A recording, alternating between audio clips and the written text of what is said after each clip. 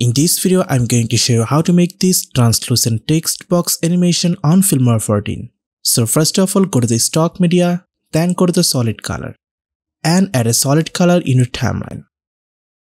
Then select this rectangle tool and draw a rectangle like this and place it to middle. Then go to the fill section. First set color to black and set opacity to 50%. Then go to the border section and set thickness to 6 and drag this for a round corner. So now it's look like this. Now let's add animation. For this, select the rectangle tool, then go to the scale section. First lock the scale value and add a keyframe on this.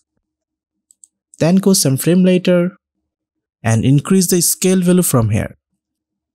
Then again go some frame later and now decrease the scale value like previous.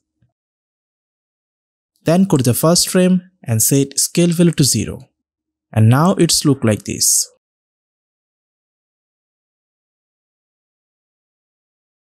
Okay, now our box animation is done. Now let's add text. For this, go to the titles and add default title into the timeline. Then go to the text section and write your title from here. Set font and size according to your video.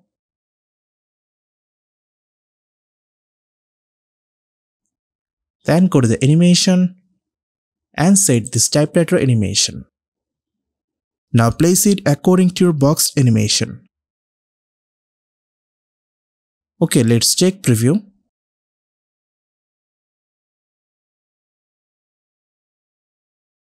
Okay, you can see our animation is done. Now select both and right click on this and create compound clip for this. Now you can set this anywhere in your video. So in this way you can make this type of animation on Filmora 14.